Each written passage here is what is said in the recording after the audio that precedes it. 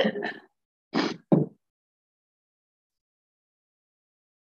now is it audible?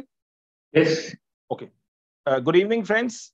And as usual, I'm seeing way people are waiting on the YouTube as well as on the Zoom to have the insightful session by Mr. S.R. Somasekhara, a former district judge from Bengaluru. He has taken a lot of sessions on Evidence Act, have been insightful. And as and when we have been requesting him, he has been acceding to our request.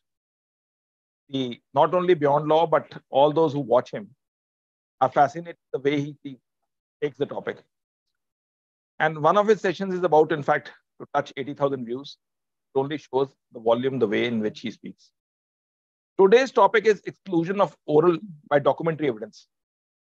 The reference in this regard would be to primarily on section 91 to 100 of the Evidence Act.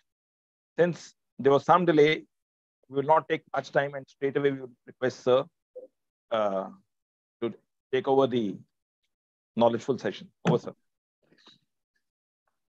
Good evening, friends.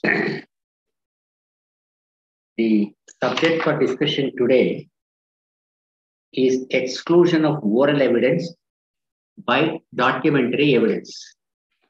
You are able to hear me?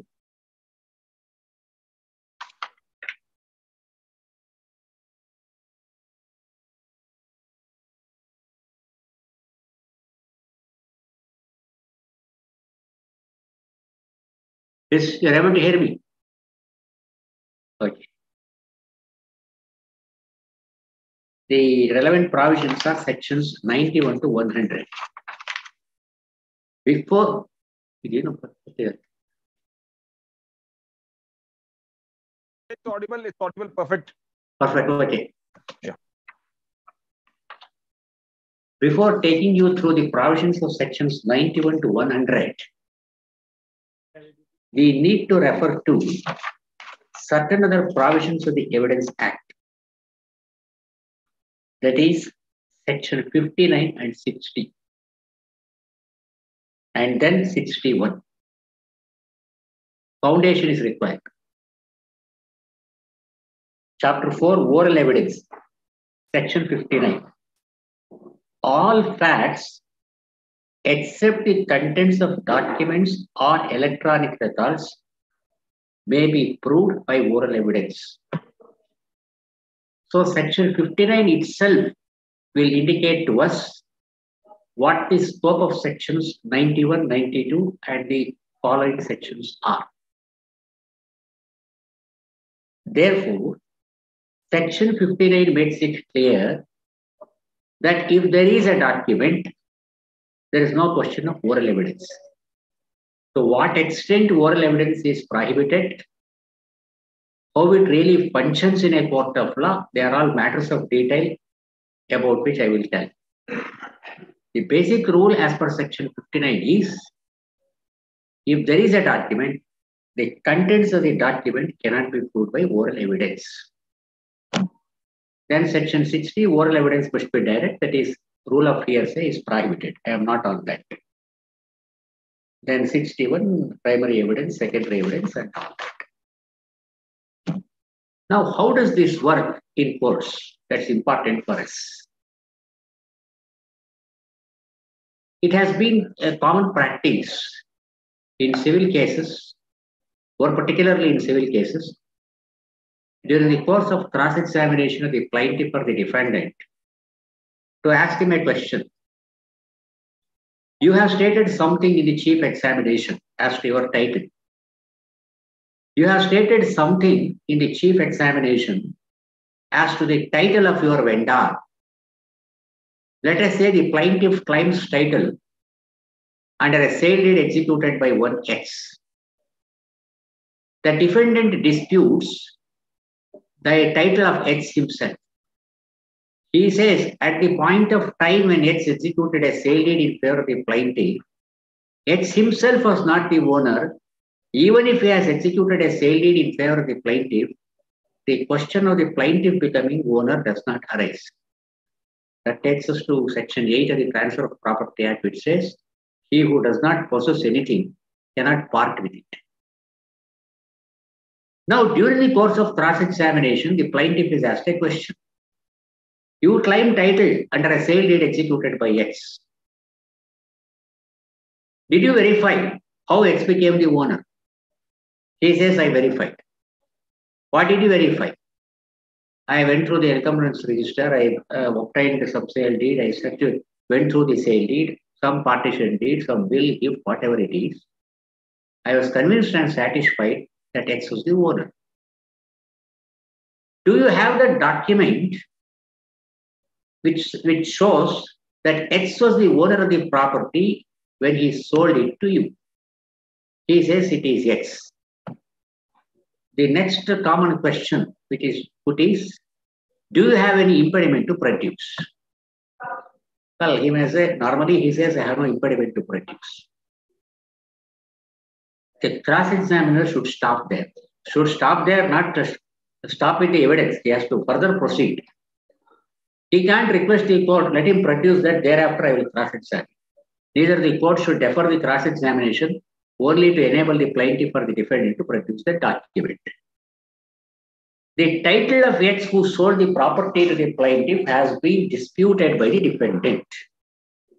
Plaintiff says he has with him a document which discloses that X had title to the property when he sold it to him. He also says that he has no obstacle or impediment or difficulty in producing it.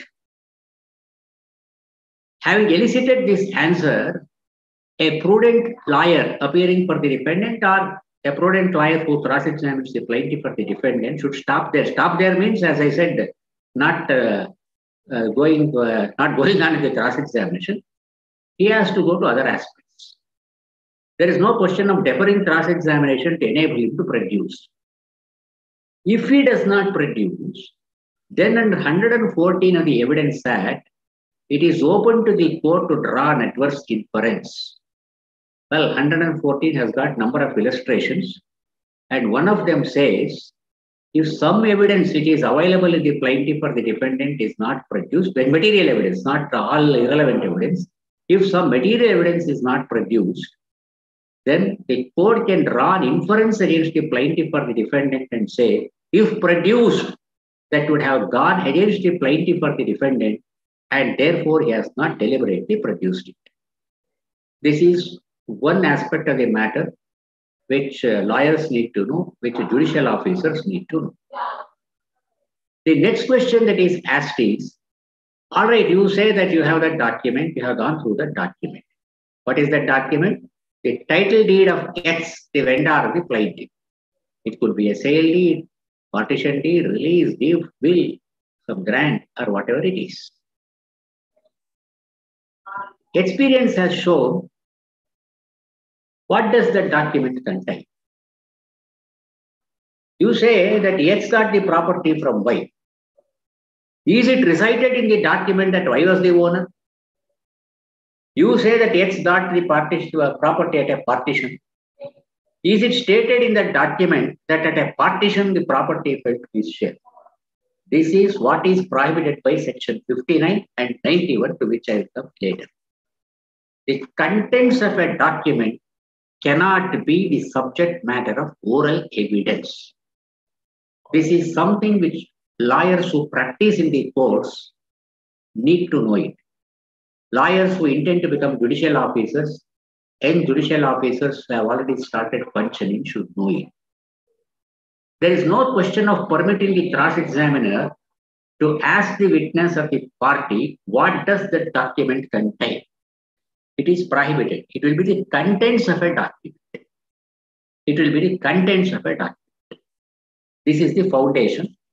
With this, let us go to section 91 to 100. We will start with 91 and then go to 92. There is some impression that sections 91 and 92 are a little complicated. If we carefully read it, we will see there is no complication at all. We have to carefully read it, understand it, analyze it, then it will be as simple as any other provision is. There is only one difficulty with some of these enactments. Most of these pre-constitutional enactments, particularly on the civil side, the Evidence Act of 1872, the Contract Act, the Transfer of Property Act, these having been drafted by Englishmen and which suited the conditions prevailing in England, having been borrowed wholesale for the Indian situation, the language is a little tough. Unless lawyers and judicial officers have a fairly good command over the language, it will be difficult. Or there is an effective, true, and correct translation of those enactments into the local language, it would be difficult. Therefore, my advice to young lawyers is, well, whatever be your local language, whatever be your regional language, whatever be the language in which you argue in the court, draft your pleadings, you need to have a minimum command over the English language. Try to improve your vocabulary. Then only you will be able to understand some provisions of some of these enactments, as I said, the Contract Act, the Evidence Act, the Transfer of Property Act, maybe some provisions of the Indian Penal Code also. This is aside the subject, but just take it as a piece of advice or suggestion. Don't go by the marginal note given to any provision. The marginal note is supposed to be only an indicator. Many times it does not clearly indicate what the provision contains. So therefore, let us read the provisions themselves and find out what it conveys. I am reading 91. When the terms of a contract or of a grant or of any other disposition of property have been reduced to the form of a document, and in all cases in which any matter is required by law to be reduced to the form of a document, no evidence shall be given in proof of the terms of said contract, grant, or other disposition of property or of such matter except the document itself or secondary evidence of its contents in cases in which secondary evidence is admissible under the provisions hereinbefore contained. There are two things here. When does section 91 apply? When the terms of a contract or of a grant or of any other disposition of property have been reduced to the form of a document, and in all cases in which any matter is required by law to be reduced to the form of a document. All contracts need not be in writing. I have been telling any number of times on this platform and elsewhere also that an agreement of sale does not require writing. There could be even an oral agreement of sale. If a person wants to claim the benefit of section 53A of the Transfer of Property Act, not able to hear. You are able to hear. If he wants to take the benefit of section 53, it must be a written instrument and registered. Otherwise, there is no need for an agreement of sale to be even in writing. Supposing parties have chosen to reduce it into writing. Parties have chosen to reduce it into writing. Law doesn't require it to be in writing. Parties have chosen it to be in writing. In such an event, section 91 bars oral evidence. The next situation is, and in all cases in which any matter is required by law to be reduced in the form of a document. There are certain transactions, there are certain contracts which necessarily need to be in writing. In such an event, oral evidence is clearly impermissible. So I repeat, though law does not require a contract or a transaction to be reduced to the form of a document, but if the parties choose to put it in writing, then that writing alone needs to be produced. Oral evidence is excluded, prohibited, precluded. And when law requires it to be in writing. I think there's some sound from your back. Some people are there. Probably someone has to close the door. Here. Lot of sound from your backdrop. For someone else. Okay. Yeah. At your place. What? Maybe that door has to be closed so that it becomes audible. Well, normally I would have opened. There was no problem all these days. What's the problem today? Sir, there's a lot of sound coming. Probably your neighbors are talking, etc. Okay. Okay. Okay. Now, just. Do you still have the disturbance now? I will let you know if it comes. Okay, I'll start. So therefore, when the law requires to be in writing, there is no question, well, I have purchased a sale deed, I have purchased a property, it is worth more than rupees 100. It is an oral sale, law doesn't recognize it. Then there are some exceptions and all that, we'll come to that. And then what it says, in such an event, that contract, grant or disposition will have to be proved by producing that very document. Supposing that original document is not available, Section 65 of the Evidence Act says that a foundation is to be laid for letting in secondary evidence. I have on this platform on a number of occasions believe that I have laid foundation with regard to Section 65 of the Evidence Act as to when secondary evidence could be let in. I have also made it clear that there is no need to make an application for letting in secondary evidence. That foundation has to be laid by entering the witness box. This they have made it clear. Now there are some exceptions to this. Exception 1. When a public officer is required by law to be appointed in writing, and when it is shown that any particular person has acted as such officer, the writing by which he is appointed need not be proved. A revenue officer passes number of orders. He transfers khata. He effects mutation. A judicial officer records deposition. A judicial officer passes orders and judgments. A police officer does something. Now, some person doubts that he is really a public officer. No, you are not a Tahsildar at all. You are not the deputy commissioner. You are not the collector.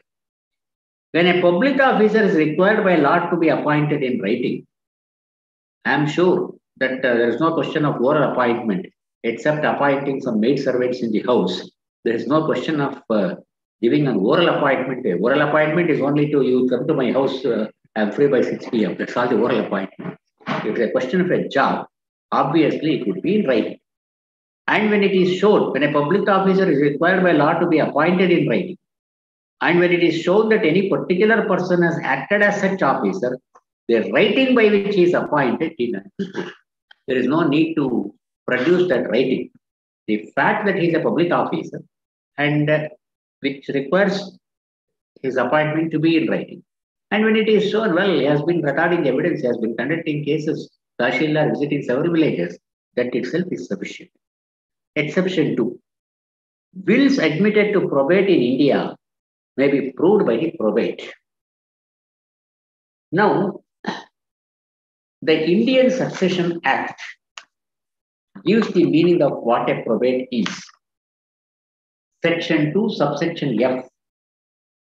Probate means the copy of a will certified under the seal of a court of competent jurisdiction with a grant of administration to the estate of the testator. So the original will is produced to the court which grants the probate. It's a different matter that the petitioner who files a petition for probate should be an executor appointed by the testator, who an executor is also defined in this act. I am not dealing with those things in detail. Now, will, as all of you know, requires to be attested by 2 witnesses. Section 68 of the Evidence Act says whether will is admitted or denied, to prove a will, at least one attesting witness needs to be examined. Thereafter only the will is said to be proved. Now, in a probate proceeding, the question of examining the title of the testator will not arise, whether this is the last will of the testator, whether it has been duly attested and executed, is all that is seen by the probate court. When once that probate is given, what is its consequence? Read such explanation 2. Explanation 2. Wills admitted to probate in India may be proved by the probate. Therefore, there is no need to produce the will. That probate itself is proof of the execution of the will. How does this operate? I told you that by granting probate, the court need not concern itself, rather should not concern itself about the title of the testator. What all the court needs to examine is whether it is the last will of the testator, whether it has been attested by two witnesses as required by Section 63 of the Indian Succession Act, whether it is proved by examining at least one attesting witness in a manner contemplated by Section 68 of the Evidence Act. If the court is satisfied about these two or three basic requirements, it will issue a probate. Probate does not establish the title of the testator. Now a probate is obtained. It is proof of the execution of the will. In some other suit for declaration of title or partition, the opponent or the party himself claims title under a will. In that suit for partition, declaration, or whatever it be, he need not again prove the will. He need not even produce the will. This probate itself is sufficient there. That court will examine. No doubt, probate is there. Probate is issued by the court. But that does not mean that the court has examined the title of the testator. One of you may execute a will in favor of someone else in respect of the house where I am staying. Two witnesses will attest it. Somebody is appointed as an executor. He files a petition. The court is satisfied that it is the will of so and so, and then it is duly attested, probate is issued. Do I lose title to this flat? Impossible. What you are not required to prove is prove the will again. That probate is sufficient. Then explanation, exceptions 1 and 2. Explanation 1. This section applies equally to cases in which the contracts, grants, or dispositions of property referred to are contained in one document, and to cases in which they are contained in more documents than one. Well, there will be some documents, one executed by A in favor of B, B in favor of A. Several transactions at the same time, two or more documents would have been executed. Such situations are there. Then explanation 2. Where there are more originals than one original only need be proved. Explanation 3. The statement in any document, whatever of a fact, other than the facts referred to in this section, shall not preclude the admission of oral evidence. The statement in any document, whatever of a fact, other than the facts referred to in this section, shall not preclude the admission of oral evidence as to the same fact. This is extremely important. My request to the beginners is not to go by the illustrations given in any enactment, more particularly the Evidence Act. Of course, as far as the illustrations given to Section 91, they relate to a civil case. Hardly there will be cases where the court is required to examine some letters, bill of exchange, and all that. Don't go by the illustrations given there. I will tell you from my experience in what situations this would arise. The statement in any document, whatever of a fact, other than the facts referred to in this section, shall not preclude the admission of oral evidence as to the same fact. We'll take an example. There is some document. In the preamble of that document, this document or this instrument executed on such and such a day by Mr. X, son of Y, residing at a particular place, in favor of Mr. A, son of B. Did you follow? This document executed by X, son of Y, aged about so many years, residing at a particular place, is executed in favor of A, son of B. This is only a preamble. This does not form part of the main contents of the document. Now, there is some dispute. let us say that X, who has executed the document, is the son of one Z but not Y. By some mistake, the name of Y has come there. This happens. Well, there is some, let us say, Ramamurthy, Ramesh. Some people say there is some Rama, instead of mentioning it as the document writer or the advocate who drafts it, hears it as Ramesh instead of Ramamurthy or Nasamurthy or Krishnamurthy, something of that kind, it happens. Now, oral evidence can be given. Now, the other side says, well, you have purchased the property. You are not that ex-son of Ramamurthy, you are ex-son of Krishnamurthy. Well, true, I am certainly son of Krishnamurthy only, but by mistake, the name of my father is mentioned as Ramamurthy. Section 91 does not prohibit it. It is open to him because other than the, what does it say? The statement in any document, whatever of the fact, other than the facts referred to in this section, shall not preclude the admission of oral evidence as to the same fact. Then let us see 92. When the terms of any such contract, grant, or other disposition of property, or any matter required by law to be reduced to the form of a document, have been proved according to the last section. How they are proved? They are produced by their actual production and in the manner stated by sections 67 to 72 of the Evidence Act. They are produced and they are proved. When the document has been proved in the manner stated in the Evidence Act, then what is the next clause? No evidence of any oral agreement or statement shall be admitted as between the parties to any such instrument or the representatives in interest for the purpose of contradicting, varying, adding to, or subtracting from its terms. This is strictly what is known as exclusion of oral by documentary evidence. So 91, it prohibits oral evidence in respect of certain transactions which have been reduced to the form of a document or which law requires to be in writing. What 92 says is, when there is such a document, don't give oral evidence to in contradiction or variation of the terms of that document. This is very easy to say. But how does it work in practice? Well,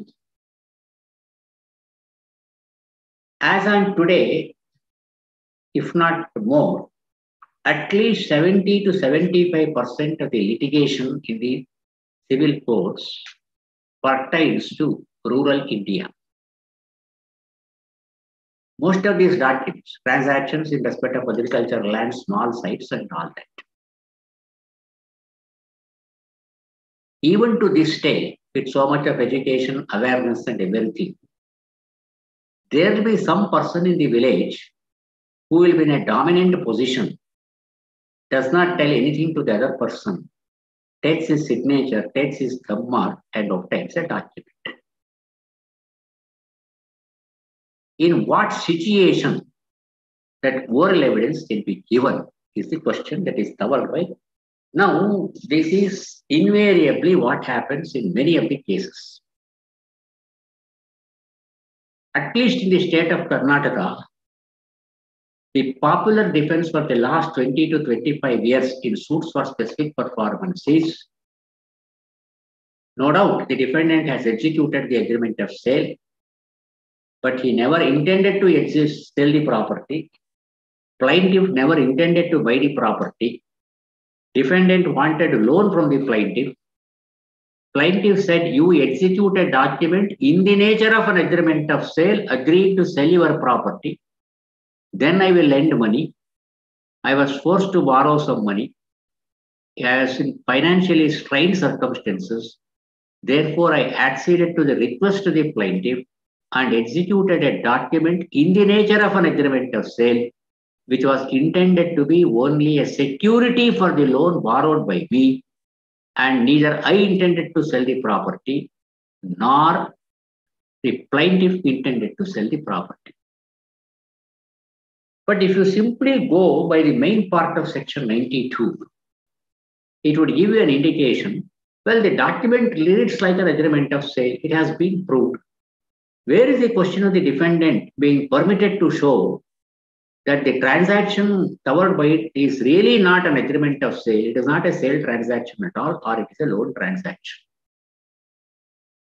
Experienced lawyers and those who are practicing in courts on the civil side and judicial officers would have known by now that in many cases, the plaintiff files a suit saying, true, there is a sale deed said to have been executed by me in favor of the defendant. It was never intended to convey any title to the defendant. It is a sham document. It is a nominal document. For some purpose, the document was executed. The intention was not that I should part with the property. Defendant's intention was not to purchase the property and become the owner. Equally, the defendant may say plaintiff sues him for title on the basis of a registered sale deed. Defendant takes a contention true. The document produced by the plaintiff reads like a sale deed. But there is no sale transaction at all. I wanted loan. Plaintiff said no mortgage deed. I wanted a sale deed. I want a sale deed. It is in those circumstances the document has come into being. Of course, I have decisions of the Supreme Court. I will cite it at the end. These have been recognized by courts. What the Supreme Court ultimately has said is, Section 92 does not bar a party to show that the intended transaction is not reflected in the document. The transaction reflected in the document, or the transaction showed in the document or mentioned in the document, was not the real transaction which we had, it was something else. That is not prohibited by Section 92. If such an interpretation is not placed in a country like this, where people are poor, where they are illiterate, rustic, and other things, well, it would have been extremely difficult for them to establish a right to their property. Therefore, courts have recognized it. There are a good number of exceptions in the form of provisos to Section 92, and 93 to 100 also make sometimes a funny reading, sometimes an interesting reading, and all that. So let us be very clear about this position. Let us make this subtle distinction. We should be very clear about this distinction. What is prohibited by 92 is if the document is already proved, and if both the parties admit the nature of the document, well, they can't give oral evidence contrary to it. But if the intended transaction is not reflected in the document, it is still open to the parties to show that the document has been given that name, but we intended something else. That is not prohibited by this. Then, I don't find many seniors here, maybe there are a few. In the state of Karnataka, long back in 60s, we had an act called the Mysore Agriculturist Debtors Relief Act. The Mysore Agriculturist Debtors Relief Act, it is an enactment of 59 or 60 or something. Now, rich people used to lend money to poor farmers and poor ryots and agriculturists, obtain sale deed from them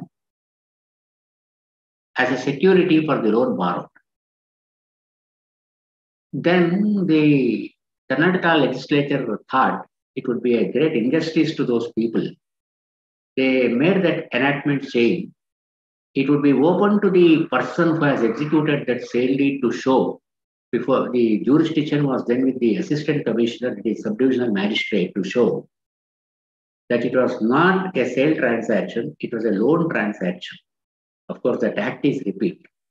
And there are a good number of decisions of the then Mysore High Court in this regard. So what I am trying now, because I am not speaking to advocates or judicial officers only from Karnataka throughout the country. Therefore, I don't cite any decision of the Karnataka High Court. I will take you through some decisions of the Supreme Court at the end. So let us be clear about this position. I am repeating it.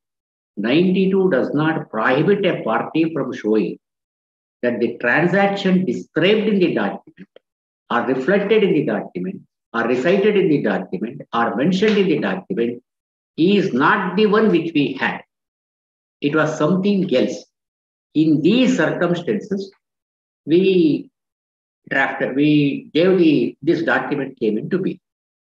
Whether the plaintiff or the defendant is successful in establishing that plea is a different thing.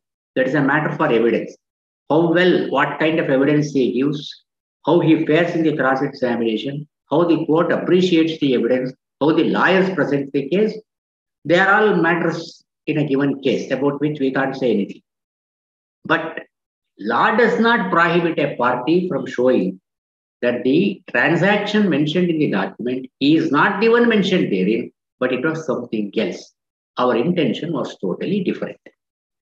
Now let us see the provisos. Proviso 1.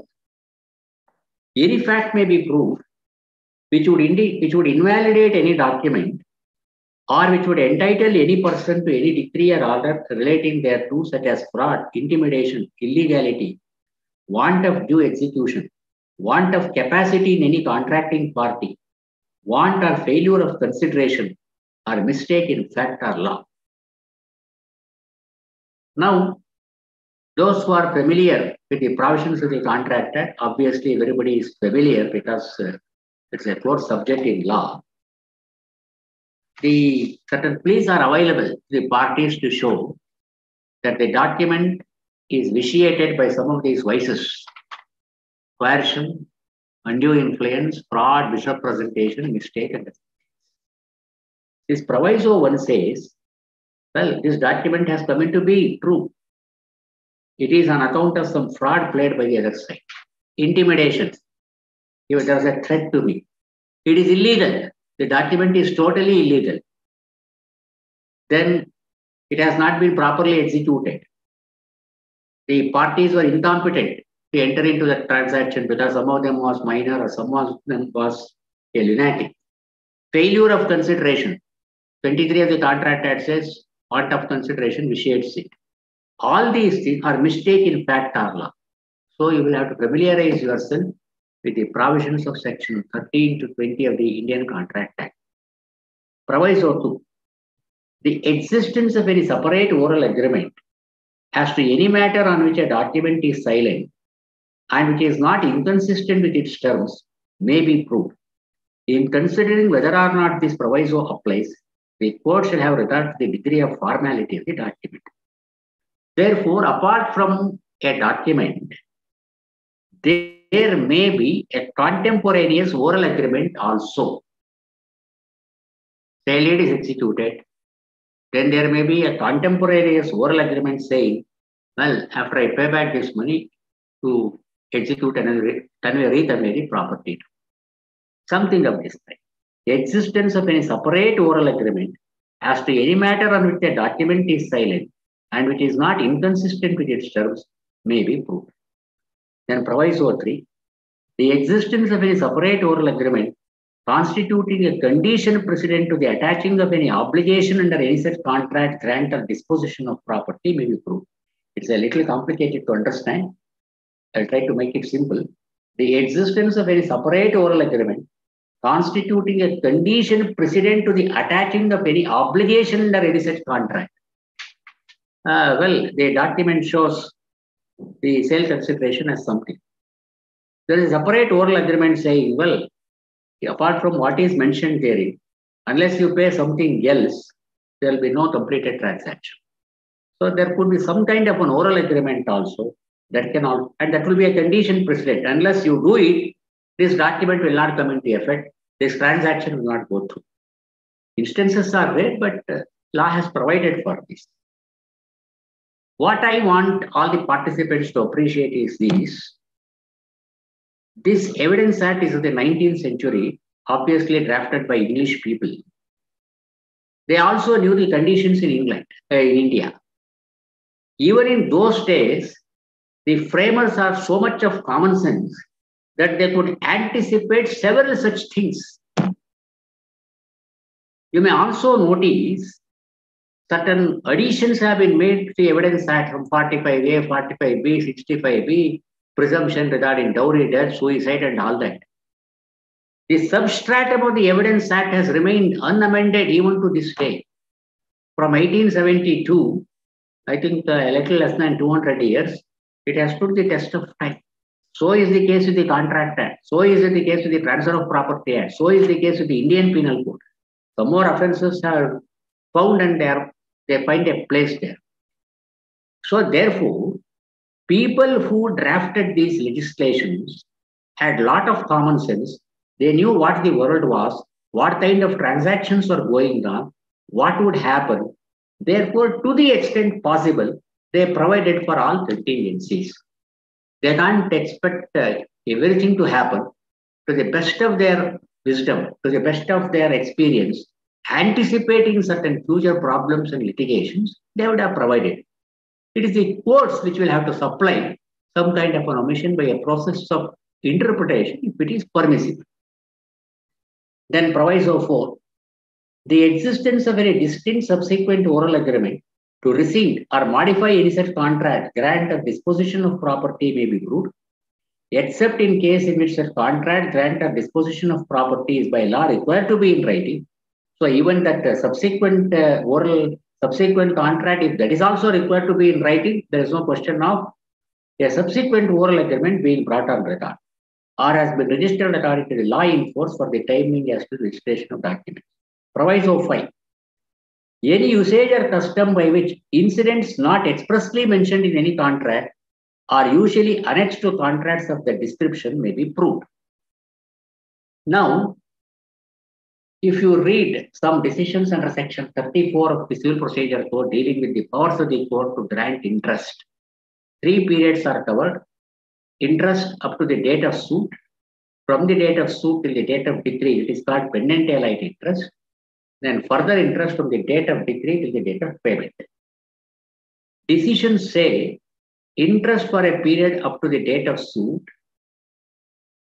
The basis for that is either the contract between the parties or some statute should provide for it, or there may be a mercantile usage or custom. Now, it is open to the parties to show any usage or custom by which incidents not expressly mentioned in any contract are usually annexed to contracts of that description may be proved. Now, a wholesaler sells some goods to a retailer. There's a credit bill. If in the credit bill there is no mention that for delayed payment some interest has to be paid, it is open to the plaintiff creditor who sues him to show that there is a mercantile usage or custom which entitles me to interest at a particular rate when there is a delayed payment. So proviso 5 says, well, even though that bill or document or whatever it is does not mention that the plaintiff is entitled to interest, whether the plaintiff succeeds in proving the existence of such custom is a different aspect. But law enables him to place on record the existence of such a custom. Whether that custom is recognized, whether that custom satisfies the ingredients of all that is required of a custom is a different aspect of the matter.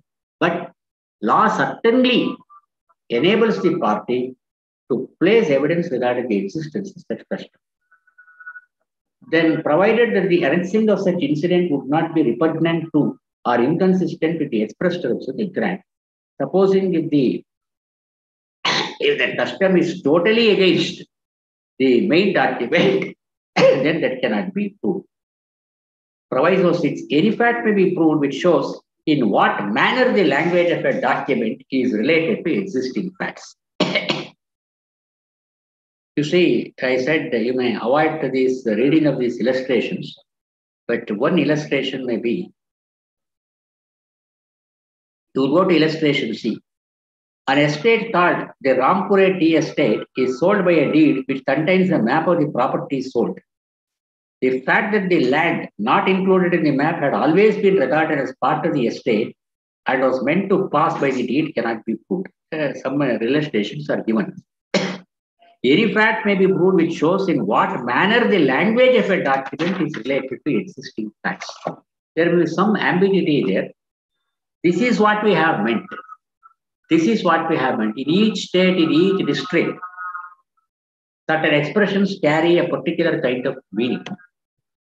A particular kind of meaning. Now in Karnataka itself, certain expressions are used from people from Bengaluru, Udupi and other things. They give a particular meaning. People from Hubli and Dharwad attach a particular meaning. People from old Mysore region, there are certain common words. So it is possible to explain. It is in this sense we have said so. Then 93.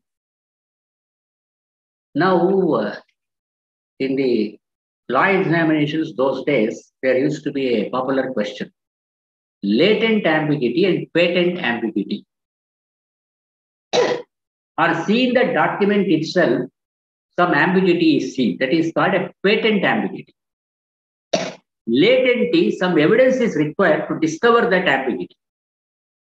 So this 93 to 99, they speak of these latent ambiguities and patent ambiguities. Which of those provisions speaks of patent ambiguity? Which of those provisions speaks of latent ambiguity? Provisions themselves are either patent or latent. That is a little difficult task. Don't go by each of those individual sections. I will just make a cursory reading to each of them. I will take some 2 or 3 illustrations and then try to explain to you the substance of this 93 to 99.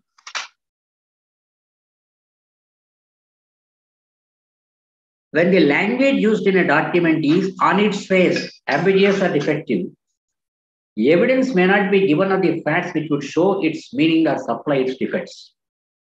Illustration. A agrees in writing to sell a horse to B for rupees 1,000 or 1,500. Evidence cannot be given to show which price was to be given. It's a patent ambiguity. So instead of horse, you read it as house. Nobody sells horse these days. And now, house. A enters into an agreement of sale with B saying that I will sell this house for 10 lakhs or 15 lakhs. There is no question of oral evidence being given to say, well, he agreed to sell it as 10 lakhs by the defendant. Plaintiff cannot say, I agreed to sell it for 15 lakhs. This is a patent ambiguity. There is no question of oral evidence being given because it says, is on its face ambiguous or defective. Then, a deed contains blanks. Evidence cannot be given of facts which would show how they were meant to be filled. The document is blank. This was the paradigm. We wanted this to be a sale deed. We wanted this to be a mortgage deed. Such an evidence cannot be given. 95. Evidence as to document unmeaning in reference to existing facts. When the language used in a document is plain in itself, but is unmeaning in reference to the existing facts, evidence may be given to show that it was used in a peculiar sense. This illustration is good. A sells to B by deed my house in Calcutta. He mentions in the document, I have a house belonging to me in Calcutta, I am selling. A had no house in Calcutta, but it appears that he had a house at Howrah, of which B had been in possession since the execution of a deed. These facts may be proved to show that the deed related to the house at Howrah. Well, this is a good illustration. I will try to explain this. Now, in certain places, there are some extensions named after some individuals, named after the name of a god or whatever it is. Presently I am in Bengaluru, Karnataka. I have some fair acquaintance with Mysore. There is an extension, a very popular extension in Bangalore city called Jainagar. In Mysore also there is an extension called Jainagar. Now somebody has a property in Jainagar, Mysore. He has a property in Jainagar, Mysore. He executes a sale deed in favor of the property at Mysore, Jainagar in favor of someone else. Since he is a man in Bengaluru, the document writer or the advocate who drafts it by some mistake while describing the property in the schedule to the document, instead of saying property bearing number so and so, bounded on the east, west, etc., situated in Jainagar, Mysore, he mentions it as Jainagar, Bengaluru. So what he sold was the property situated in Jainagar, Mysore. But by some mistake, instead of mentioning it as Jainagar, Mysore, it is shown as Jainagar, Bengaluru. That person in whose favor the sale deed is executed asks him, well, you have sold a property to me in Mysore. This is the sale deed. Well, you have not given not handed over possession to me. Please hand. Well, I have not sold any property to you in Mysore. See the sale deed. You see that it is Jainagar, Bengaluru. I have not sold any property to you in Jainagar, Mysore. Where is the question of my handing over possession? Then this person can lead oral evidence to show that this man does not own any property in Jainagar, Bengaluru at all. Even if he owns a property in Jainagar, Bengaluru, he would not have sold this for this consideration. Obviously, the value of the house or property in Jainagar, Bengaluru is far above the value of a property of a similar dimension in Jainagar, Mysore. You don't own any property at all. The house where you are staying in Jainagar, Bengaluru is a rented house. Assuming that it is your own house, you would not have sold the property for a lesser sum. Therefore, what was intended to be sold by you was a property owned by you in Jainagar, Mysore, not the property. Otherwise, what would happen? By some mistake, some errors would creep in. If 92 is strictly read, no oral evidence contrary to the terms of the written document, where will the litigants go? Therefore, apart from the provisos 1 to 6 to section 92, which are exceptions, we have other exceptions covered by 93 to 99. I have read a few of them. 93 and 94 I have read. 95 also I have read. Then 96. 1 more I forgot. We will see 94. When language used in a document is plain in itself and when it applies accurately to existing facts, evidence may not be given to show that it was meant to apply to such facts. So there is no ambiguity at all. Everything is clear. No, we did not mean like this. That is prohibited. 94 I had skipped already. Now we shall come to 96. When the facts are such that the language used might have been meant to apply to anyone and could not have been meant to apply to more than one of several persons or things, evidence may be given of facts which show which of those persons or things it was intended to apply to. Illustrations. A agrees to sell to me for rupees 1,000 my white horse. A has 2 white horses. Evidence may be given of facts to show which of them was meant. As I said, let us read this horse's house. A agrees to sell to B some house in a particular place for 10 lakhs. He has named those houses. In the name of this family deity or some person in whose favor he has his wife, son or something, he has named them. There are 2 portions. For both the portions, he has put the same name. There are 2 tenements or something of the kind. He says, my house, Lakshmi Niwas, Ganapati Niwas or something I am selling. But he has 2 properties. Somebody would have told, whichever house you purchase, you put the name of Ganesha, you put the name of Venkatesha or something of that type. For some reason, he has put it. There is no compulsion that he should not, there is no violation of any trademark or anything of that type because both the houses belong to him. Now he has agreed to sell one of those houses. Now there are 2 houses. Which is that house here which he has agreed to sell or which he has already sold? Then oral evidence may be given as you have those 2 houses. You have named both the houses. You have given the same names to both the houses. What you sold to me or what you agreed to sell to me was the house on the eastern side, on the western side, which was on this road, which was in this extension and not in the other extension. Then there is one more illustration. A agrees to accompany B to Hyderabad Evidence may be given of facts showing whether Hyderabad in the Deccan or Hyderabad Hills was spent. Well, those were times when such things prevailed, and therefore illustrations are given. Then 97. When the language used applies partly to one set of existing facts and partly to another set of existing facts, but the whole of it does not apply correctly to either, evidence may be given to show to which of the two it was meant to apply. A agrees to sell B, my land at X, in the occupation of Y. A has a land at X, but not in the occupation of Y. See, one part is true. What he has agreed? He has agreed to sell a land at X, and in the document he says it is in the occupation of Y. Certainly he has a land at X, but it was not in the occupation of Y, but it was in the occupation of someone else. So evidence may be given of facts showing which he meant to sell. Did he meant to sell the land in the or the house in the occupation of Y or Z? 98. Evidence may be given to show the meaning of illegible or not commonly intelligible characters of foreign, absolute. Absolute means worn out, old, not in existence. Technical, local, and provincial expressions of abbreviations and of words used in a peculiar sense.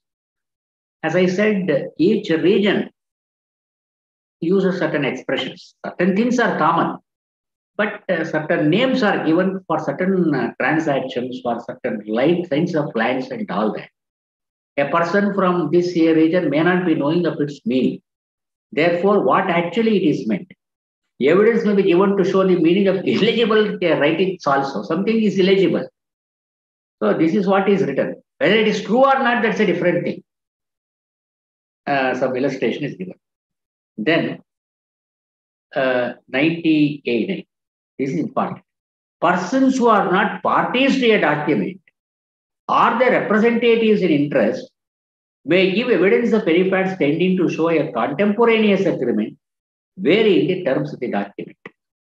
Persons who are not parties to a document or their representatives in interest may give evidence of any facts tending to show a contemporaneous agreement varying the terms of the document. Well, A executes an agreement of sale in favor of B. Now, it is open to C to show that there is another agreement executed by A in my favor. You can't say that there is already a written document executed by A. I won't permit you to lead oral evidence because he is not a party to the document. Now, how does this practically work? This is what I have to. This is a rule of evidence which the court will take into consideration at the time of writing judgment and appreciating the evidence. This exclusion, please know, see, if we just read these provisions without going to the court, we get some impression. All right, in the plaintiff it is stated that it is a sale deed. What is produced is a sale deed. He wants to show, defendant wants to show that it is a mortgage deed. No, 92 says oral evidence is excluded. A man who has not come to the court, who has only read books, what he would say, no. When once that defendant comes to the court, the judge will tell him, no, you are excluded from proving that it is a mortgage. No, you go away. No, that's not how it happens.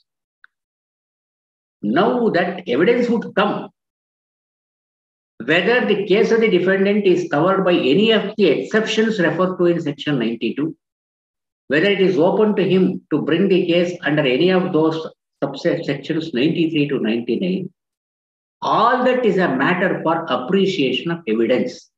There is no question of the judge telling, no, you have produced this document, this document, it has already been proved in the manner stated by 68 to 72. I don't permit you to say that it is a mortgage deed. That doesn't happen at all. Nowadays, after CPC is amended, that situation does not arise because everything stated in the plaint or in the written statement finds a place in evidence. So all these things are ultimately to be taken into consideration by the lawyers while arguing the matters. No, this is the stand. Is there any exception? Has he made out a case of exception? Is it covered by any of the provisos to 92? Is it covered by 93 to 99? Otherwise, whatever oral evidence is given is totally inadmissible. Sometime back, when I had spoken on this platform about the admissibility of unstamped, insufficiently stamped and unregistered documents, and also about trial of partition suits, I had brought to the notice of the audience a decision of the Supreme Court in AR 1968 Supreme Court, page some 1297 or something. It's a very peculiar case. Now, please understand the legal position. Please be very clear about this. Two files here.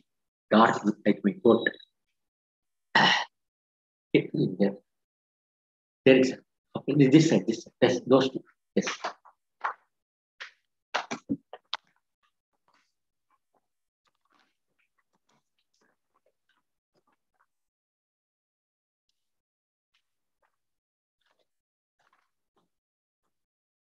This is AR 1968 Supreme Court 1299.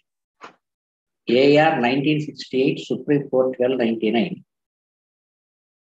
Shiromani versus Hem Kumar. Shiromani versus Hem Kumar. I have exhausted myself in telling on this platform and on a number of other platforms that, barring a few stray decisions here and there, which were rendered taking into consideration some circumstances, equitable considerations and all that, the consistent view taken by the Supreme Court is certainly under the Hindu law, oral partition is permitted. But when once that partition is put in writing, if under that very document a division has taken place or a partition has taken place, that requires registration. But if it is a record of a prior partition or a memorandum of an earlier partition, saying the partition took place a month back, 2 years back, there was no writing. Today we are reducing it to writing. That writing does not require registration. I have said this on a number of occasions. Now, this AR 1968 was a case where the party had relied upon an unregistered partition deed. It was not a memorandum of an earlier partition. The document indicated that under that very document, a division had taken place. Therefore, it was inadmissible in evidence to prove a partition. Then the question was, all right, under the Hindu law, there can be an oral partition also. Why not oral evidence to show that there is a partition? Parties have separated themselves, they are cultivating the land separately, they are living separately and all that. Supreme Court said, this written document is inadmissible in evidence for want of registration. That oral evidence is inadmissible in view of section 92. So, practically what happens in a suit for partition, appearing for the defendant, if you have an unregistered document under which division has taken place, practically you have no defense at all. You can't let in oral evidence because it is prohibited by section 92. You can't rely upon that document.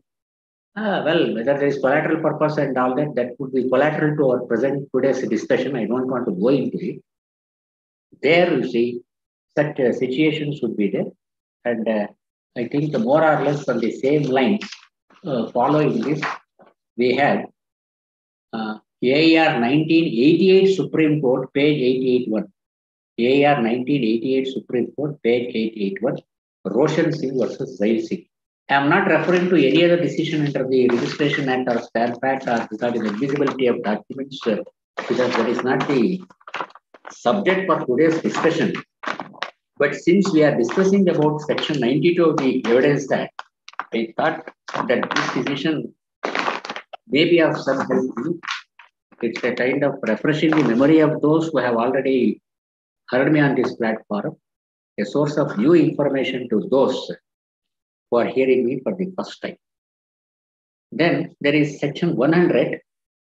Nothing contained in this chapter shall be taken to affect any of the provisions of the Indian Succession Act as to the construction of wills. I am not dealing with it because it requires a good lot of preparation on my side, and it requires a separate session, which I don't propose to do. I am only drawing your attention to those particular provisions in the Indian Succession Act, which you also need to keep in view. Nothing contained in this chapter shall be taken to affect any of the provisions of the Indian Succession Act as to the construction of wills. Now,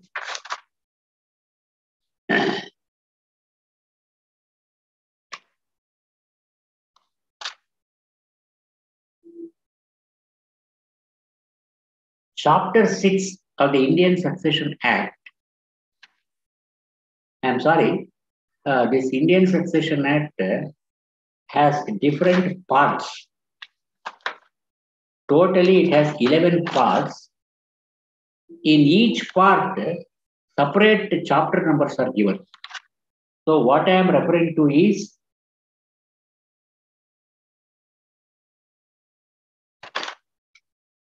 Chapter 6 in Part 6 of the Indian Succession Act, Testamentary Succession. Part 6, Chapter 6, the title is of the construction of wills. Sections 74 to 149. Some of these sections, you find some words found in these sections almost similar to the words used in this 93 to 99. I'm honestly telling you, I have not prepared myself to speak on this, and I don't do it also. It requires some preparation on my part also to speak to them. And please don't ask me any question with regard to them, because I am not come prepared for that. I am only trying to tell you, you need to read those provisions also, because section 100 says, nothing contained in this chapter shall be taken to affect any of the provisions of the Indian Succession Act as to the construction of wills. Which are those sections which deal with the construction, interpretation of those wills is contained in section 74 to 149. Now, this oral evidence, which is prohibited by this documentary evidence, it is called the rule of parole evidence. There are two words with the same pronunciation but with slightly different spelling. P-A-R-O-L, parole. Parole evidence is in the context of this section 92. Another parole in the context of criminal cases. Accused is in confinement, is in custody. For some reason, he is allowed to go out of the jail for some time. That is letting him on parole, parole, that is on a temporary. That is there, the spelling is P-A-R-O-L-E. In the context of this section 92, it is P-A-R-O-L. Parole evidence, something like oral evidence. Now, you get some indication of this in Law of Evidence by Sarkar. This is edited by M.C. Sarkar and S.C. Sarkar and P.C. Sarkar.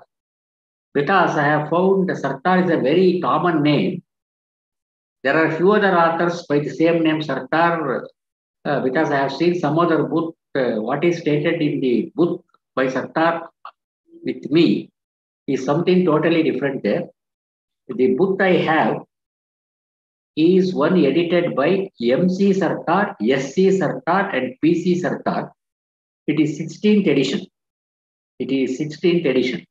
Of course, one other person is Sudipto Sarkar. There are other things.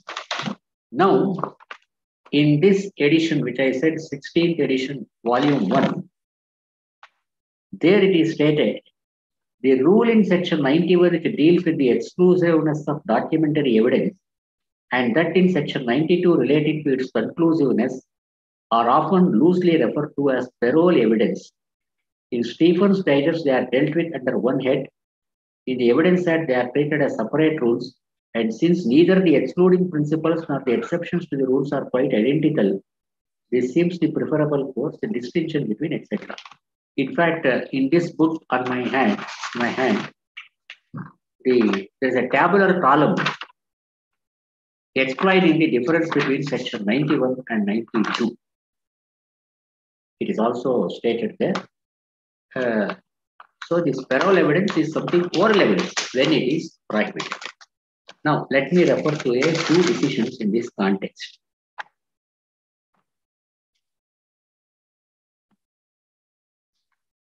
(1979), Volume 4 SCC, page 60. 1979, Volume 4 SCC, page 60. Krishna Bai is a long name. I give only the first page there. Krishna Bai versus Appa Saheb. Appa Saheb. This is one decision which tells us in detail the scope of sections 91 and 92 of the Evidence Act. We are unable to accept Sri Desai's argument that the process adopted by us would involve contravention of section 92 of the Evidence Act. Some argument was advanced before the Supreme Court. If this is the way this document is construed, then we would be violating section 92. We would be varying or contradicting the terms of a written document. The Supreme Court did not agree. This is what the Supreme Court said. Firstly, in this process, which is essentially one of construction of the deed, Exhibit 39, no question of contradicting, varying, adding to, or subtracting any term of the disposition is involved. The deed, Exhibit 39, falls into two distinct parts. The first of them comprises the preamble or the preliminary recital of a past fact. Preliminary recital of a past fact, something had happened. This part does not contain any term or disposition of the property. Such terms are confined only to the second part. Section 92 prohibits only the varying of the terms of the documents, not the memoranda or recitals of facts bereft of dispositive terms, particularly when the correctness of the whole or any part of the recital is in question. We are primarily concerned with this preliminary recital, which does not fall under the dispositive or operative portion of the document. The question is whether or not this recital of a past oral intimation by Ramachandra Rao to Narayan Rao had caused severance of joint family status. It is settled law that a clear intimation by a co-partner to the other co-partner of his intention to sever the joint status need not be in writing. Need not be in writing. Some time back, some honorable judge of the Karnataka High Court was telling jocularly, on the dining table, when you are dining with your children and other things, if one of the sons says, from tomorrow I am not taking food in this house, then there is that severance in status. So that he is not required to communicate in writing. It is settled law that a clear intimation by a co-partner to the other co-partner of his intention to sever the joint status need not be in writing. For these twofold reasons, the bar in section 92 against the admissibility of extrinsic evidence for the purpose of showing that the insertion of the words for your maintenance in the recital is wrong, unread, unmeaning, and the coinage of the executant's own brain is not attracted. Secondly, there is ample authority for the proposition that when there is a dispute in regard to the true character of a writing, that's what I have been telling. Evidence dehards the document can be led to show that the writing was not the real nature of the transaction, but was only an illusory, fictitious, and tolerable device which clothed something else, and that the apparent state of affairs was not the real state of affairs. So what appears from the document is not the real transaction. It does not depict the real affairs. Something else was in the contemplation of the parties. That is why we have seen this is only a sham document. It is only a nominal document. It was never acted upon. No title has passed on to the other side under this document. Then we have 1982, 1 SCC page 4. 1982, 1 SCC page 4. Gangabai versus Chabubai. Gangabai versus Chabubai. 1982, volume 1 SCC page 4.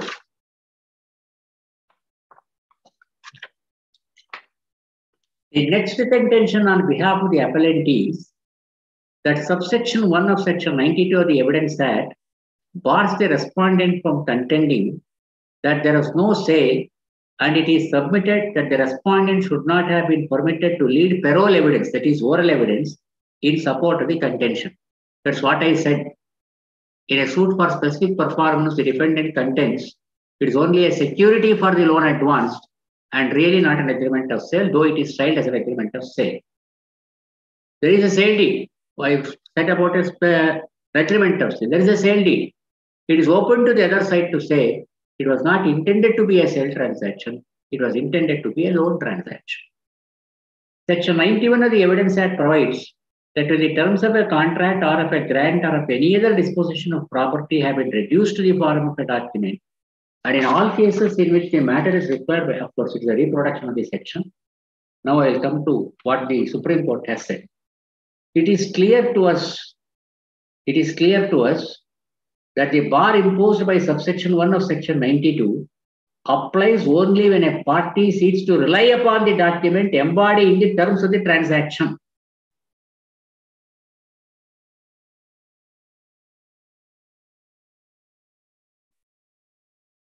Embodied in the terms of the transaction. In that event, the law declares that the nature and intent of the transaction must be gathered from the terms of the document itself, and no evidence of any oral agreement or statement can be admitted as between the parties to such document for the purpose of contradicting or modifying its terms. The subsection is not attracted when the case of a party is that the transaction recorded in the document was never intended to be acted upon at all between the parties, and that the document is a sham document. Such a question arises when the party asserts that there is a different transaction altogether, and what is recorded in the document was intended to be of no consequence whatever. For that purpose, oral evidence is admissible to show that the document executed was never intended to operate as an agreement, but that some other agreement altogether not recorded in the document was entered into between the parties. Some decision of the Privy Council is also cited. The trial court was right in permitting the respondent to lead parole evidence in support of her plea that the sale deed dated so-and-so was a sham document and never intended to be acted upon. It is not disputed that if the parole evidence is admissible, the finding of the court below in favor of the respondent must be proved. The second contention on behalf of the appellant must fail. Then we have 1998, 7 SCC 498. 1998, 7 SCC 498. Vishnu Devo Narayan Rai. Vishnu Devo Narayan Rai versus Anmal Devi. Anmal Devi.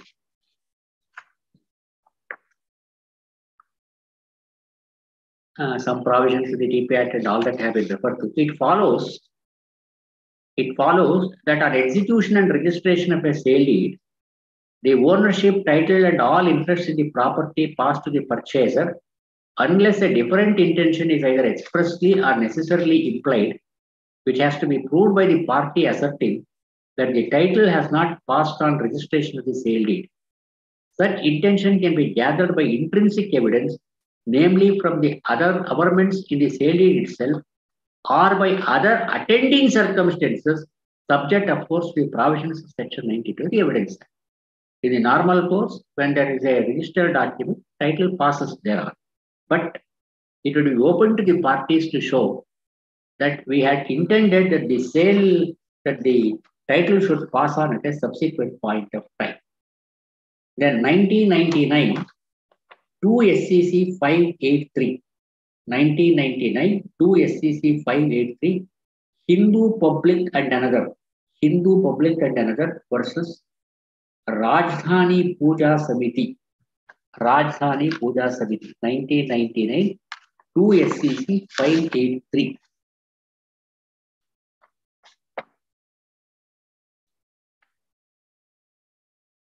Some contention was heard with regard to 91 and 92. In our view, this is not correct in law. Oral evidence could be adduced to show that the recitals in a deed were nominal and were not intended to be acted upon, or that they were not meant to alter the existing state of facts. Then 2000, Volume 1 SCC 434. 2000, Volume 1 SCC 434, Ishwar Das Jain. Ishwar Das Jain versus Sohan Lal. Ishwar Das Jain versus Sohan Lal.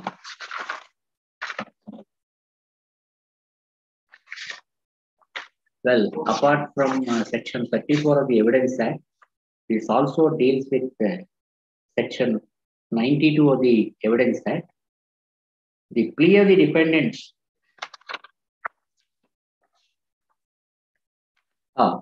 This court has held in Gangubai versus Chebubai, that is the decision which I gave, 1982, 1 Supreme Court, page 20. It is permissible for a party to a deed to contend that the deed was not intended to be acted upon, but as only a sham document. The bar arises only when the document is relied upon and its terms are sought to be varied and contradicted. In the above case, it was observed by Justice D.A. Desai as follows. Then, 2003, Volume 6 SCC 595. 2003, Volume 6 SCC 595.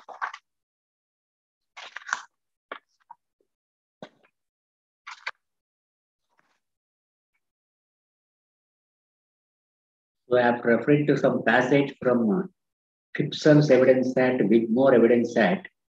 It has been described by Wigmore stating that the rule is in no sense a rule of evidence, but a rule of substantive law.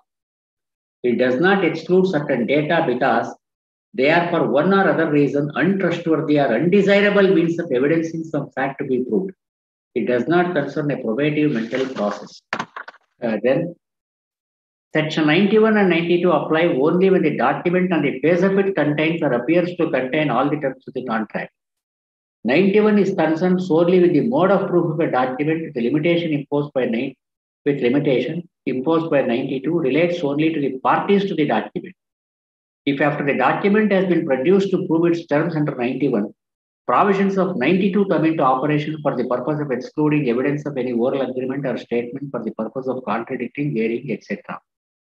Section 91 would be inoperative without the aid of 92. And similarly, 92 would be inoperative without the aid of Section 91. The two sections, however, differ in some material particulars.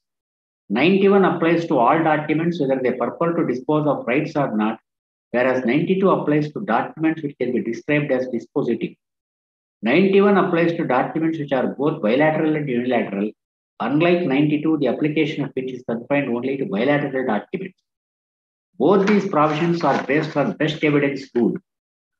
The law will not couple and mingle matters of speciality, which is of the higher account, with matter of government, which is of inferior account in law. There are some English judges. It would be inconvenient that matters in writing made by the grounds of exclusion of extrinsic evidence are to admit inferior evidence when the law requires superior would amount to nullifying the law. And when parties have deliberately put their agreement into writing, it is conclusively presumed between themselves and their privies that they intended the writing to form a full and final settlement of their intentions, and one which should be placed beyond the reach of future controversy, bad faith, and recurrent memory. So the basic rule is no oral evidence to contradict. Exceptions, I have told you, they are contained. The next decision is 2004, Volume 4 SCC, page 794. 2004, Volume 4 SCC, 794. Parvinder Singh versus Renu Gautam. 2004, Volume 4 SCC 794. Parvinder Singh versus Renu Gautam. The rule as to exclusion of oral by documentary evidence governs the parties to the deed in writing. A stranger to the document is not bound by the terms of the document and is therefore not excluded from demonstrating the untrue or collusive nature of the document.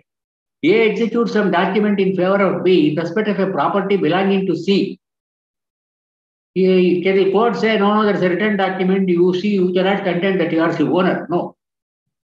The rule as to exclusion governs the parties to the deed in writing. A stranger to the document is not bound by the terms of the document and is therefore not excluded from demonstrating the untrue or collusive nature of the document or the fraudulent or illegal purpose for which it was brought into being. An inquiry into reality of the transaction is not excluded merely by availability of writing receipt in the transaction. Some decision is cited is an authority that the Privy Council decision, I said, is an authority for the proposition that oral evidence in departure from the terms of a written deed is admissible to show that what is mentioned in the deed was not the real transaction between the parties, but it was something different. Then 2009, 4 SCC 193. 2009, 4 SCC 193, Kalia Perumal versus Rajagopal. 2009, 4 SCC 193, Kalia Perumal versus Rajagopal.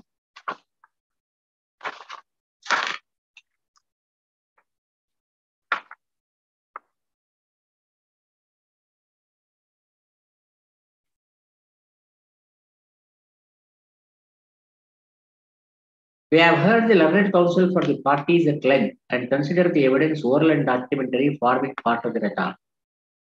The question posed for our consideration is whether title to the disputed properties passed to the appellant when the sale deed dated 26/6/1983 was registered on 26/10/1983, though admittedly no amount was paid towards consideration to the respondents.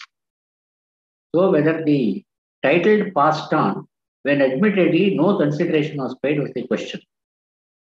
Then sale is defined as being a transfer of ownership for a price. In a sale, there is an absolute transfer of all rights in the property sold. No rights are left in the transferor. The price is fixed by the contract antecedent to the conveyance. Price is the essence of a contract of sale. There is only one mode of transfer by sale in regard to immovable property at the value of ₹100 or more, and that is by registered instrument. It is now well settled that payment of entire price is not a condition precedent for completion of the sale by passing of title, as Section 54 of the Transfer of Property Act defines sale as a transfer of ownership in exchange for a price paid or promised or part paid or part exchange for a price paid or promised. The sale consideration is not paid on the date the document is executed. See, the purchaser promises to pay the sale consideration on a subsequent date. It is if the intention of the parties was that title should pass on execution and registration, title would pass to the purchaser even if the sale price or part thereof is not paid. In the event of non-payment of price or balance price, as the case may be, the remedy of the vendor is only to sue for the balance price.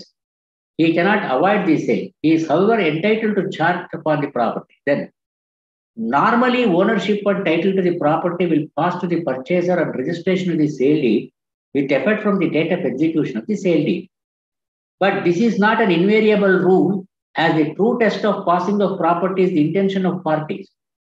Though registration is prima facie proof of an intention to transfer the property, it is not proof of operative transfer if payment of consideration or price is a condition precedent for passing of the property. The answer to the question whether the parties intended that transfer of the ownership should be merely by execution and registration of the deed, or whether they intended the transfer of the property to take place only after receipt of the entire consideration, would depend on the intention of the parties.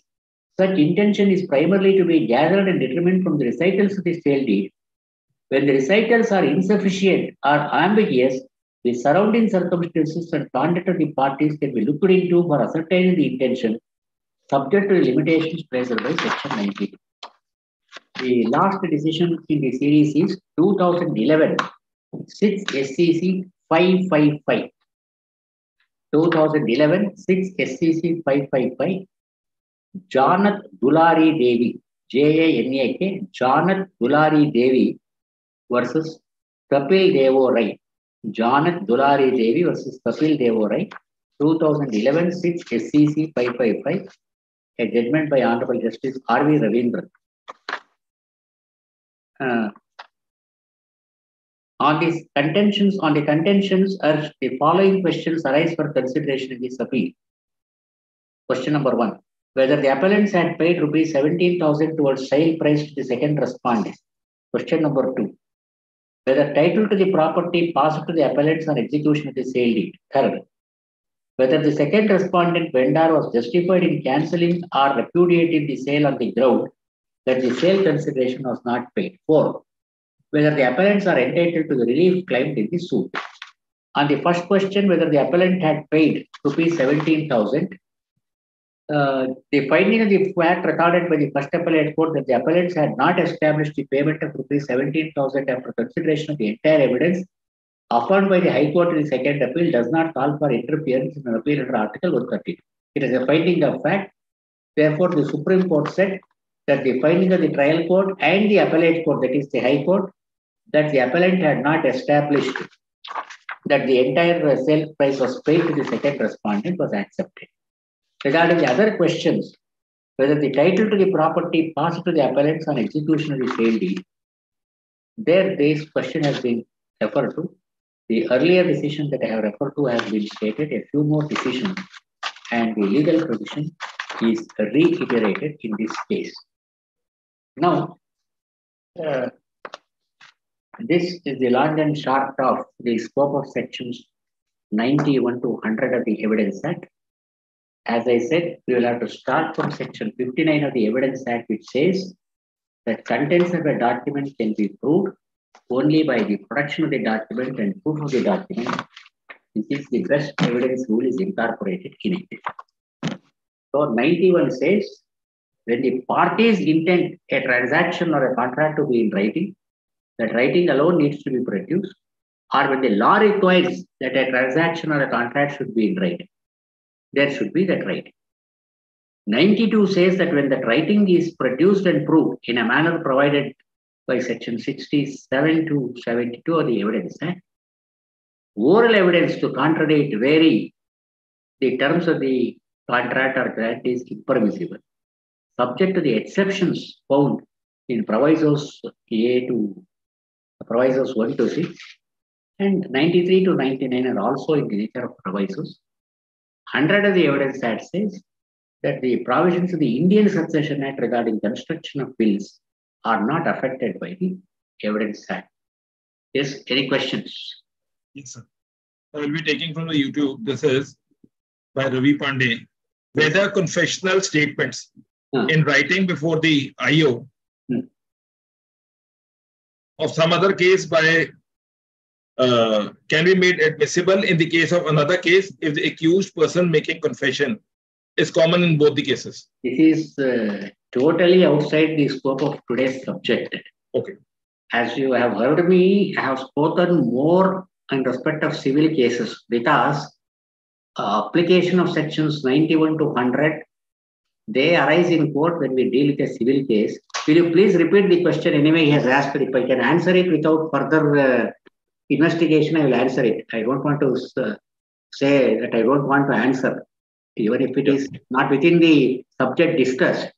If I don't understand. Not in the ambit mind, you please repeat the question. Whether the confessional statement in a writing before the IO in some other case can be made admissible in the trial of another case if the accused person is making a confession is common in both the cases. First of all, the question is, confession before a police is totally prohibited by law. Whether it is in this case or some other case, it has absolutely no evidentiary value. Accused may be common. Now, probably the question is in this context. If I have understood, what practically happens is this. A person is apprehended by the police in relation to a particular crime. He makes a confessional statement. Let us take a theft case. He says, I went to the house of Mr. X, broke open the lock, entered in, ransacked the house, and stole something. Next day, I went to the house of B. Now, the police have apprehended him or arrested him in the case pertaining to the theft said to have taken place in the house of A. A particular case is registered, a number is given. Now, in the process, he also makes a statement, a confessional statement relating to some other crime or theft committed by him. Investigation goes on those lines. But ultimately, this confessional statement is produced in the main case or in some other case, whatever it is. Certainly, it is the same accused. Whatever said and done, it is a confession made to the police. 24, 25, and 26 of the Evidence Act, very clear. Confession obtained by a promise or by inducement is no confession. 25, confession made to a police is no confession. 26, confession in the custody of a police is no confession. 27 is an exception. If that confession leads to discovery of a fact, only so much portion of the confessional statement which leads to that discovery alone is relevant and admissible in evidence. Therefore, my answer to his question, which in my opinion does not require further investigation on my part, is this. Now, whether it is the same case or some other case, whether it is the same accused or some other accused, the question of its admissibility in evidence would not arise because it's a confession made to a police. It would be admissible in evidence provided that any portion of that confessional statement has led to discovery of a fact under section 27. 27 starts with the word provided. Normally, there will be no independent section starting with the word provided. It will be always a proviso to the main section. But in the Evidence Act, there are two sections which start with the begin with the words provided. One is this 27 and another is 108. 107 says if a person is not heard of for a period of 7 years, is 107 says if a person is known for 30 years, the person who says that he is dead has to prove that he is dead. 108 says provided if a person is not heard of for a period of 7 years by those who would naturally have heard of him, then the presumption is that he is dead. 27 is also a section which starts with the word provided. It says, provided that if any fact is deposed to, as discovered in consequence of the information furnished by a person accused of an offence in the custody of a police officer, so much of such information, whether or not it is confessional, as leads distinctly to the fact thereby discovered may be proved. Only that portion of that confessional statement which leads to discovery of a fact. If I remember correctly, the first occasion on which I spoke on your platform was with regard to this statement under section 27, 164 and 161, confessions and other things. That was the first occasion somewhere in 2020 when the COVID started. Now, the leading case and the point is that the Privy Council decision, that is Pulupuri Kottaya versus Emperor, 1947 Privy Council. Youngsters will do well to read that judgment. Now, what is important is many youngsters are of the impression that the 27 statement is only for the recovery of some weapons, recovery of stolen articles. No, it is discovery of a fact which was not known to the investigating officer prior to this accused disclosing it. From the accused, he discovers that fact. Now, let us take a murder case. And the accused commits murder of a person, shifts the dead body to some other land. He doesn't keep the dead body in the place where he actually killed that man. He carries the dead body and puts it somewhere. The owner of that land sees some dead body lying there. He lodges a complaint to the police saying that I am seeing a dead body. There are some chop marks and other things. I think somebody has killed him. He is not an eyewitness to the incident. He does not know who the accused is. So he only says, I am seeing a dead body. Some person appears to have been killed. Based on that, investigation starts. Now, some person is apprehended. He says, well, if taken, I will point out the place where the incident took place, and I will also point out the place where this dead body was lying. Now, where actually the incident took place was not known to the police till the accused gave that. So it is discovery of the fact of the place where the incident took place. To that extent, it would be admissible in evidence. It is discovery of a fact. But oftentimes, what is discovered is some dead body thrown there, some weapon of offense, some stolen article pledged with a pawnbroker. Yes, any other question? Yes, any other question? Yes, sir. Just as he says, though not directly related, let's assume some witness denies that he doesn't want to come for a cross-examination. Then what is the scope? Then adverse inference has to be drawn. There is no question of saying that evidence of the witness who has been examined in chief is discarded and all that. The point is he does not tender himself for cross-examination. You keep that evidence.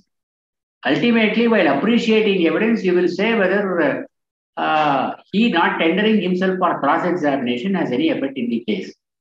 Supposing he has, in the chief examination, he has only spoken about certain documents which are not in dispute. Why that exclusion, why that evidence should be discarded?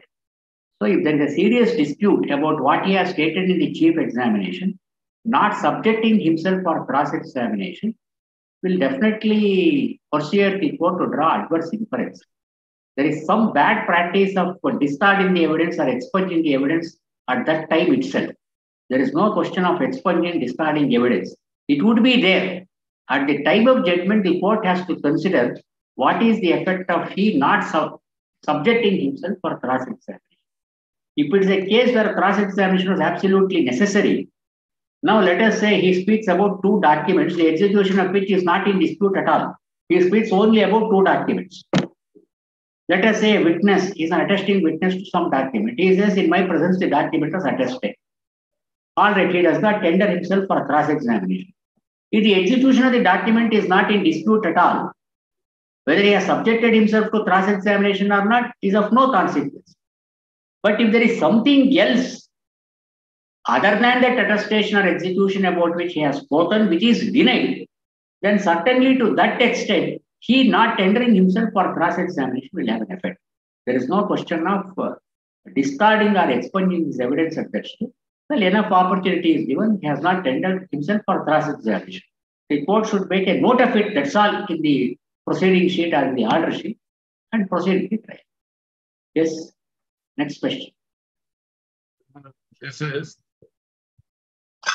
Dr. Jayasema. He says, can adoption deed be proved by oral evidence? Can a document be proved by oral evidence? Adoption deed. Adoption deed can be proved by oral evidence. Now, the point is this. Adoption as such does not require a deed.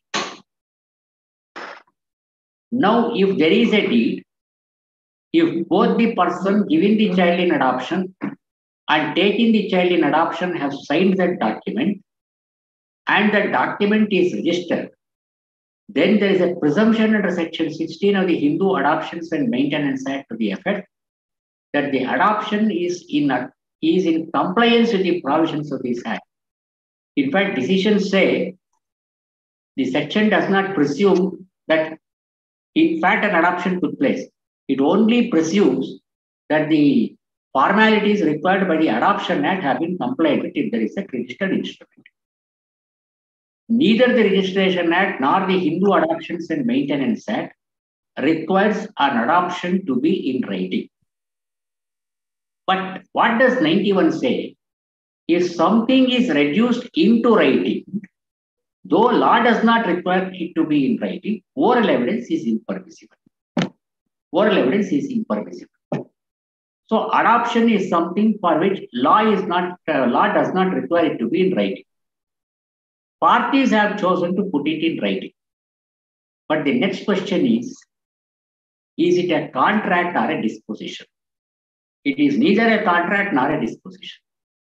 It is neither a contract nor a disposition. To me, it appears, despite there being oral evidence may be admissible to prove that adoption took place, because I don't think that the adoption deed fits into the disposition of a contract or a disposition referred to in Section 92.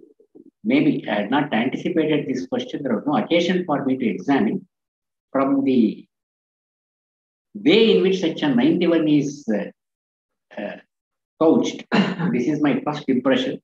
Well, if there are some decisions to the contrary to what I have said, well, I will, with all humility, accept. Second question, he takes it forward. He says, if a sale deed doesn't mention the price of all, can the same be proved by way of oral evidence? Yes, it could be. It could be. It could be. This is by Mahendrain. He says, can the plaintiff reopen, recall, or represent the deferred IA as PO has written for the arguments in order sheet, and what provisions? I did not follow the question. So question number 2 out of the Mahendran, he has posted 3 questions. What is that question? Second question? What is that? So second question out of those 3 questions which has Mahendran has posted in the chat box. Yes, what is that question? Can the plaintiff reopen, recall, or represent the deferred IA as PO has written for arguments in order sheet, and under what provisions? Deferred? Okay. He has written the deferred IA as PO has written for arguments in order sheet. Can you reopen that evidence? Question number 2. What is his name? So Mahendrain. Mahendrain. Mendre. Let me see. Can the plaintiff reopen, recall, or represent the deferred IA as PO has written for arguments in order sheet? Well, there is no specific provision here. Now, an application was filed, some interim application was filed. The deferred IA has written for arguments. What provision? Reopen or recall or represent the deferred IA. Now, it was mentioned as argument. Somehow it was not taken up. Well, he can bring to the notice orally or by way of an application to 151 CPC saying that this application was pending. You had deferred consideration for that. You have, probably what he means is for arguments means perhaps he means for arguments on the main matter. He can bring to the notice of this court. By some mistake, it is posted for arguments on the main matter. An order on this IA is required for this purpose. Maybe even if the other side has no objection, even an oral submission may be sufficient. Or if the other side is absent or he still insists on something being in writing, an application under 151 CPC should be sufficient. And again, it depends on at what stage the matter was, why that application was filed. Supposing if it is an application for temporary injunction, now the case is ripe for arguments on main matters. Why should the court reopen the matter to only to hear the application for temporary injunction? Supposing it was an application for amendment of the complaint or for implementation of a party, well, there is some point in reopening the matter and hearing that internal arbitration application. Then, last question we will be taking. This is by Sujata. In a plain paper written as rupees 6 lakhs. 1 minute. This man has one more question. Can the court start argument stage without reopening the disposal? The same thing. Question number 2 and question number 3, they are related. Then that's right. They are intermingled. All right. Next. Who is the next man? That's Sujata. Sujata Shurikor says, in a plain paper written as rupees 6 lakhs taken for his father's personal need, is it admissible in evidence? What does it mean? In a plain paper? Meaning thereby that the acknowledgement of some amount has not been registered. There's no agreement. This is a thing relating to Stamp Act. Now the point is, what is the content of that document? I mean the transaction, which is written on a plain paper. First of all, the spelling is wrong. It is PLA. It should be PLAIN. Anyway, she has written it as plain. It doesn't matter. It should be a plain paper. What she means is that something is written on a paper which is not duly stamped. A plain paper written as rupees 6 lakhs taken for his father's personal need. Now the point is, what is the nature of the document? Is it a promissory note for which some stamp duty is required under the Indian Stamp Act? Is it a money bond for which some stamp duty is payable under the local Stamp Act? It depends on what actually the document is. So it depends if the document is not sufficiently stamped. In view of Section 35 of the Indian Stamp Act corresponding to 34 of our Act, maybe some other state has some other provision, it becomes admissible in evidence only on payment of duty and penalty. In the state of Karnataka, it is 10 times the deficit duty. Maybe the position elsewhere also is the same because 35 the Indian Stamp Act also, to my knowledge, says 10 times the penalty. Yes, it is the next question. One is implicit, says, can we say that section 93 is patent and rest of the section 94 to 100 are latent? Let me see. 93. When the language used in a document is at its face ambiguous or defective, evidence may not be given of the facts. Certainly, it is a case where it is a patent ambiguity.